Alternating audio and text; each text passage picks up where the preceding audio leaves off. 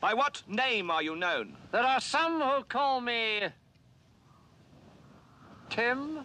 Welcome to another episode of Timmy Talks, the channel where we talk old school magic. And today we are starting something exciting because we are starting the Raging Bull Series Tournament Report. And this is the first episode. And I'm going to show you the matches played from round number 1. This is round number 1 all the way up to the finals. And this is an event that I'm always very excited about because it's organized by one of my best Magic friends, Richard. And also it's organized in Amsterdam, my hometown. This is just 10 minutes from where I live in my favorite Magic the Gathering pub, the Twee Klaveren. It's my favorite place to hang out, drink a beer, play some Magic. You know, all sorts of, different old school formats are being played here. It's just a lot of fun. And once a year, this place explodes. And there are over 70 wizards in this small little pub playing Magic today. So it's just going to be really exciting. And in this first round, we have two Dutch players, Jeff versus Roy. And Jeff is playing blue-white mid-range. Pretty good deck. He's taking on Roy, who also brought a very fierce deck to the table. This is a Dead Guy Ale version with a Fireball. So it's called Dead Guy Ale on Fire. So I'm curious to see if that Fireball is going to play a role in this match. Now, before I start with the deck decks, I've got lovely deck photos of both of these decks. I would first like to point out that, as always, you can also choose to first go to the match and check out the deck decks later. The easiest way to do this is by checking out the description below. There you will find several timestamps. One of the timestamps reads MTG Games. And in that same description below, you can also find a link to the Timmy Talks Patreon page. Because yes, I have my very own Patreon program. So if you're enjoying the content that I make, please consider becoming a sponsor of the show and check out patreon.com/TimmyTalks. Okay, and now that you're fully informed, I'm going to start with the deck decks. I'm going to start with Jeff and his blue-white mid-range deck. And here we see the deck of Jeff. So it's mainly blue and white. It's got two black cards. Guess which one they are? Guess. Okay, it's a Demonic Tutor and Mind Twist, of course. I think we're going to see lists like this a lot today. Blue-white is very popular, and people kind of are stepping away from the blue-white control. Of course, you can build the deck, which is more than just blue-white, obviously, but that's the most famous control deck where those colors play a main role. But a lot of people are kind of changing it to a more creature-heavy format, and this is that as well. We see Savannah Lions full playset. We see 3 Surrender Befriets. We see 3 Sarah Angels. We see the Swedish All-Star Suchi here, also a full playset. So just a lot of creatures in this deck, and I think that's one of the things that makes this deck so much fun to play, because you play out your creatures. It's combat heavy. You turn them sideways, and then at the same time you have that control package where you don't really have to worry about your opponent, because you've got your disenchant, you've got your swords. If need be, this deck also has 2 power sinks to counter some stuff away, and of course a mana drain as well. So it's really, you've got that safety. And I think the intention of this deck can best be illustrated by the fact of a card that's not in this deck, and that is Jemde Tome. Jemde Tome, an absolute all-star in, of course, white-blue control decks. It's not in here. So this also showing that if you play this type of blue-white deck, your intention is more aggressive. It's not as controlling. It's controlling because you can play that game with these cards as well, but not as controlling and not as much reliant of card advantage that, for example, the deck is, right? So this is a more aggressive strategy, and I'm liking this. I think at a tournament, it's also kind of, a tournament where we play, I think, 6 rounds in the Swiss here, so it's going to be a long day. I think a deck like this makes sense. And yeah, Jeff, you definitely brought strong cards here to the table. Just a little elaboration on the Suchi. Why is that a Swedish All-Star? Just a reminder, in Swedish Magic, there's no mana burn. So of course, this is a 4/4/4/4, which is really good stats. But if you destroy it, you get 4 mana. When you play with mana burn, you cannot use that mana. You don't have a mana sink. You take 4 damage. A good mana sink, by the way, are those Mishra's Factories there on the board. But that, of course, makes Suchi really popular in Swedish because there is no mana burn. Now, in my experience, whenever I play with Suchi, it gets killed so quickly because it's an artifact and a creature.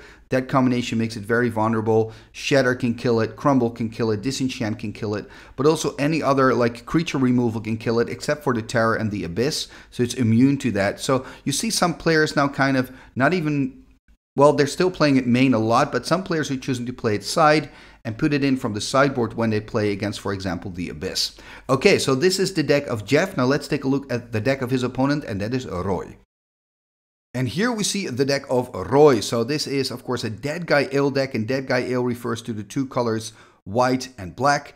And what I love about this deck is the third color. This may seem odd because there are only 4 cards in here with another color than black and white, which is the 4 red cards: Wheel of Fortune, Lightning Bolt, 2 Lightning Bolts, and of course 1 Fireball. But what I love here is that Roy didn't go for the obvious route, which is let's add some blue power. And that adding blue power makes perfect sense, don't get me wrong, but I'm just excited to see something else.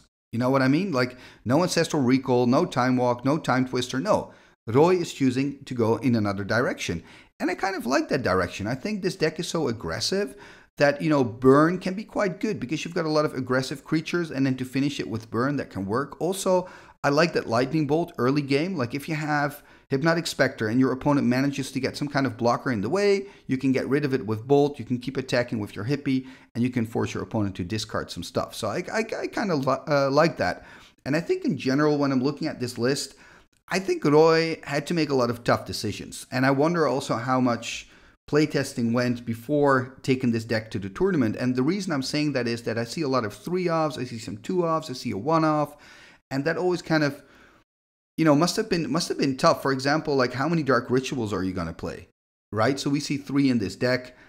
So that must have been the decision. We don't see a Drain Life, which in a way makes sense because you're playing 3 colors. On the other hand, you can make a lot of black mana. So again, that's one of those decisions.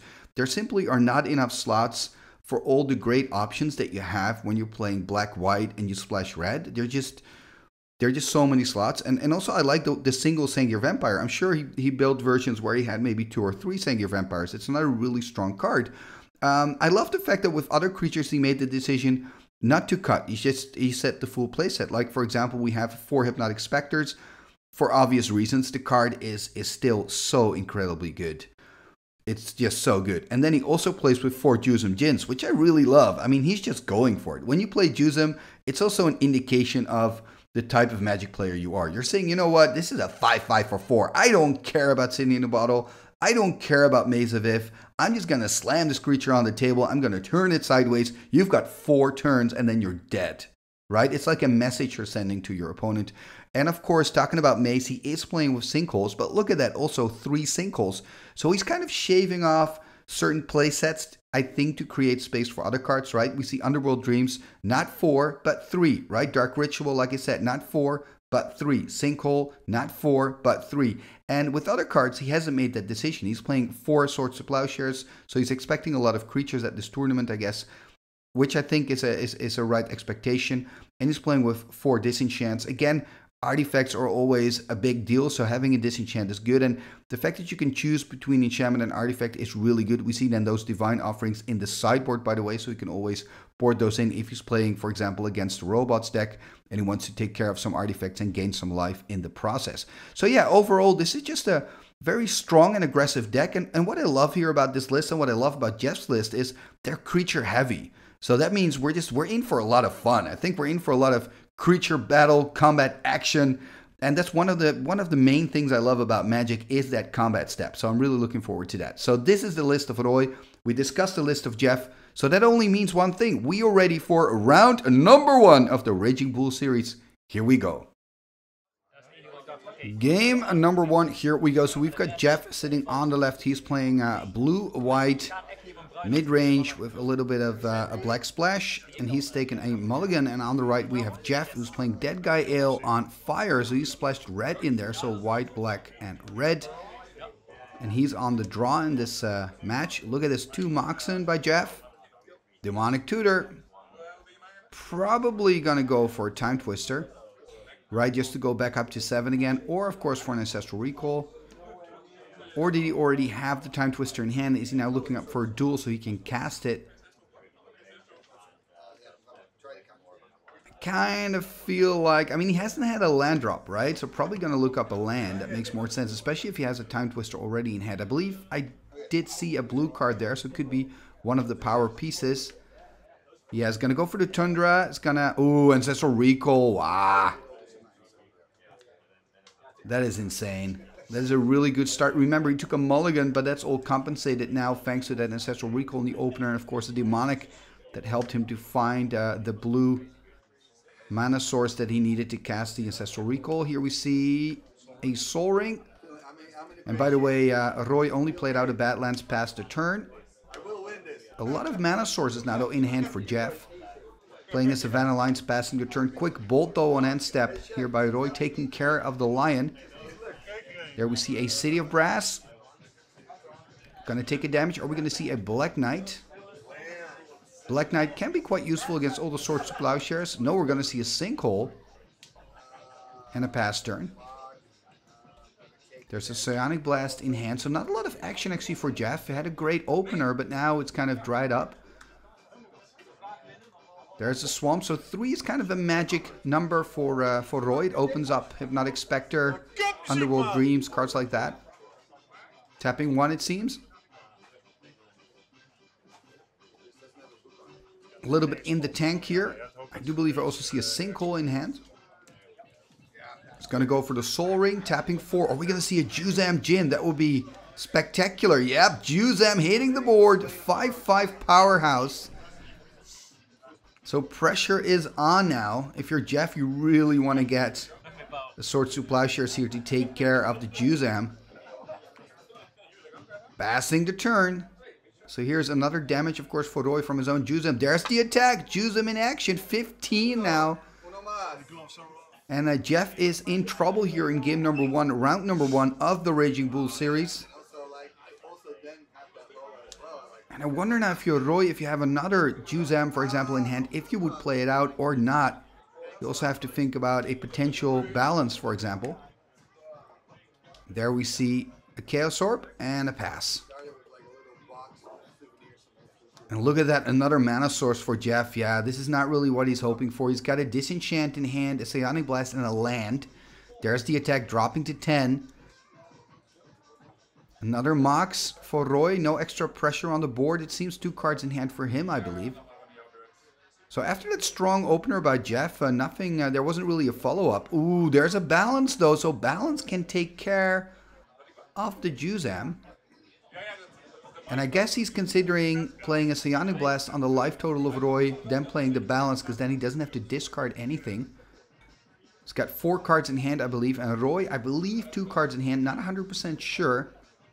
Did he already have a land drop, though? He could just go City of Brass, play Balance. Then again, he's going to lose some lands there as well. Is it that bad to lose your City of Brass, though? To discard it or lose it because it's on the table? It's going to tap 3. What are we going to see? Okay, so there's a Psionic Blast.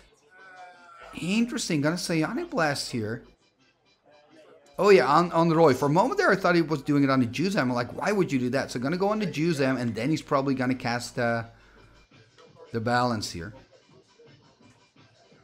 I assume, at least. Or is he going to Disenchant? Is he going to try to empty his hand? That's even better, actually. Yeah, that's, of course, way better. Disenchant on the Soul Ring, not on the Chaos Orb. And now he's going to Balance. So now it's a Mind Twist and a Wrath of God in one. Yeah, this is really well played by Jeff. Really well played, because now you're discarding Roy's hand as well. So even if he kept a creature in hand against a Balance scenario, he has to discard. Look at that. Yeah, so he kept a Juzam in hand just in case he would run into a Balance scenario, but it didn't help him. Just 1 card from the top for Roy and a pass. So both players now in top decking mode. Quite an entertaining first game of the tournament, I have to say. Library of Alexandria there drawn for Jeff. Completely useless. Roy also just passing the turn. There's a Suchi, of course, an all-star here in the Swedish format. And I wonder if he's kind of forced to flip on it. Nope, Disenchant. And there you see the weakness of Suchi. In a format where a lot of decks are playing Disenchant and Swords, you basically have 8 answers to 1 creature. There's a crack. Oh, are we going to see a Brain Geyser? Yeah, if it is a Brain Geyser, it's a huge game changer, Brain Geyser. This could give Jeff the victory. I think a Brain Geyser for 8, because he cracked the Lotus, right? Okay, he's going to Brain Geyser for 7. Yeah, and he's got the Loa as well. Oh, this is disgusting. I think if I would be Roy, I would now use the Chaos Orb. Exactly, I would flip right now. Roy, flip the Chaos Orb. Flip it on the Loa. Oh, he's not doing it though. The reason I would flip here is that, you know, if Roy wants to flip now in response, exactly, so he already has that free card. If you would have done that before the Brain Geyser resolved, then at least he wouldn't have a card or an active Loa. Also, if you do it now, you have a chance of running into a disenchant with the Chaos Orb. But I guess Roy is not really interested in that at all. He's just thinking, you know what? I'm going to use Chaos Orb against a creature threat, something that can kill me, I guess. I mean, he already has the card advantage. I'm just going to accept that. But it's looking really, really, really good for Jeff.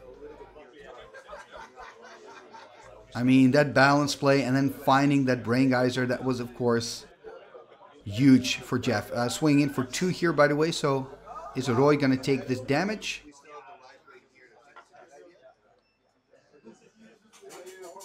Is he thinking about flipping? Exactly. That would surprise me. Taking the damage, going to 10. I mean, Roy only having 1 lonely card in hand. It's looking so bad for him.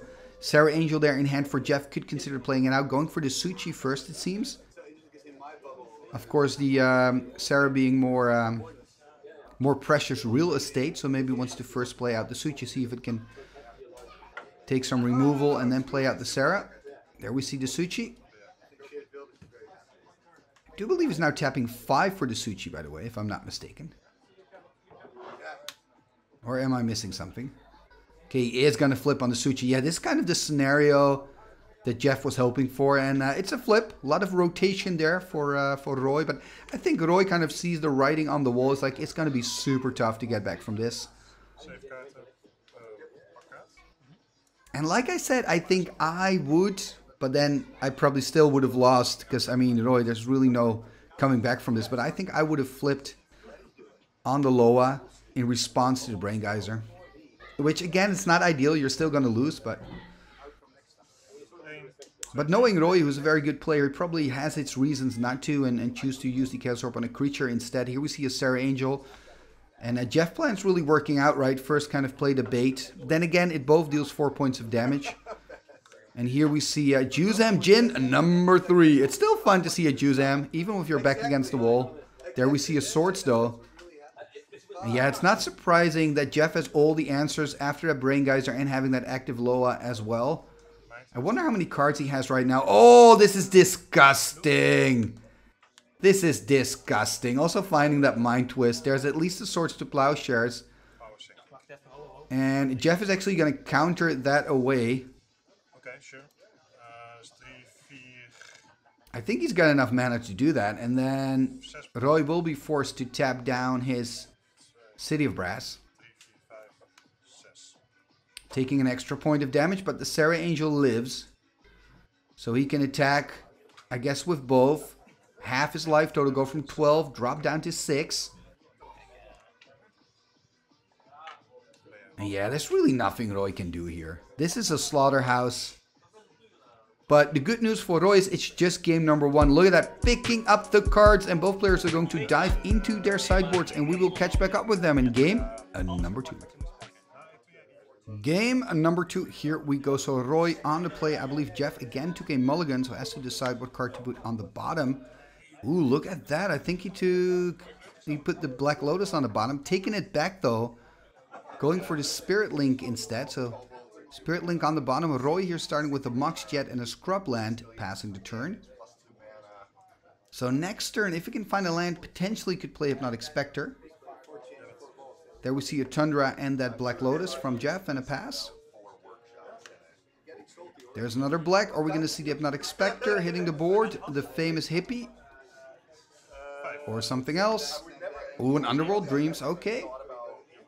Underworld Dreams can put some pressure on as well. So that means for every card that Jeff draws, he takes a damage. Going to drop to 19. Going to play a Mishra's Factory. And, ooh, he's got a Mind Twist in hand. I didn't see that Mind Twist. Oh, man. Oh, look at that. Roy losing his own Mind Twist. And I mean, this is the thing. Mind Twist is so incredibly good if you have a card like Black Lotus to combine it with. Or, of course, Dark Ritual. Oh, man, because that's just pure card advantage. And I feel for Roy, you know, if you think of game 1 he was unlucky, and now in game 2 getting that early twist. It's not done yet, but it's going to be difficult for him. There's the attack for 2. It's going to drop to 18 and a pass.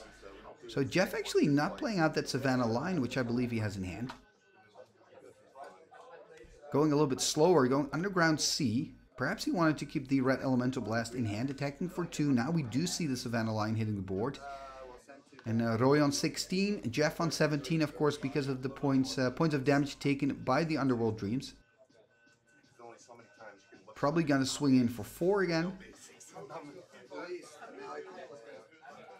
Yep, just going to attack for 4. So taking the risk with the factory. Factory is going to die here to his Swords to Plowshare. So that means 2 points up for Jeff. Going to go to 18 and 2 points down for Roy. He's now on 14. There's a maze and a pass. It's just looking really, really good here again for Jeff. I guess the good news for Roy is that the only pressure on the board is that lion. So if we can just play, for example, a Black Knight, that would be quite good. The Roy dropping to 12. But of course he's trying to find the cards from the top of his deck after that Mind Twist. 2 cards in hand, I believe, for Roy at the moment. Taking more damage from the line, drop to 10 already. There's another duel, passing the turn, and Roy really needs to find something from the top. Okay, there's a strip. And there's a Juzam. Okay, it was keeping the Juzam in hand. That makes sense because of that maze. Found the strip. Ah, there's a Swords though. Yeah, it's just unfortunate. Every time Jeff has the right answers. He's on 15 at the moment. There's a Sapphire. There's the attack. So Roy also on 15, but now on 13, of course, after the attack by the Savannah Lines. But it's not over yet. 2 cards in hand for both players. There's a balance. Okay, taking care of the hand here of Jeff. The hand's not that dangerous, but you're also killing that line, so I think it's a very good balance. Disenchant, of course, played out here on the Underworld Dreams. So 5 lands for Jeff and 4 lands for Roy, so we'll also have to put a land into the graveyard. And I mean, now we've got a game. Now we're top decking again. There's a factor. Okay, that's some pressure. Roy passing turn. Library of Alexandria. Yeah, that is unfortunate. There's another factory. So now he can swing in for 3. Gonna put the Roy on 10. Okay, there's a factory for Roy. There's another Mox here for Jeff. I wonder, yeah, gonna animate both, offering the trade. I wonder if he's going to take it. Remember, he cannot pump it up yet because it's still a Summoning Sickness. He is taking the trade. Going to drop to 8. Going to draw for turn. Play a Swamp. Pass turn. Probably going to drop to 6. At least that's most likely.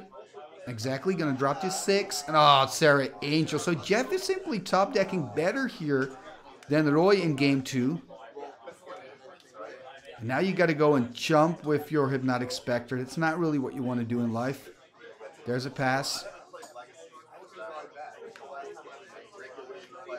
Ooh, he's also going to attack here, so kind of offering the trade.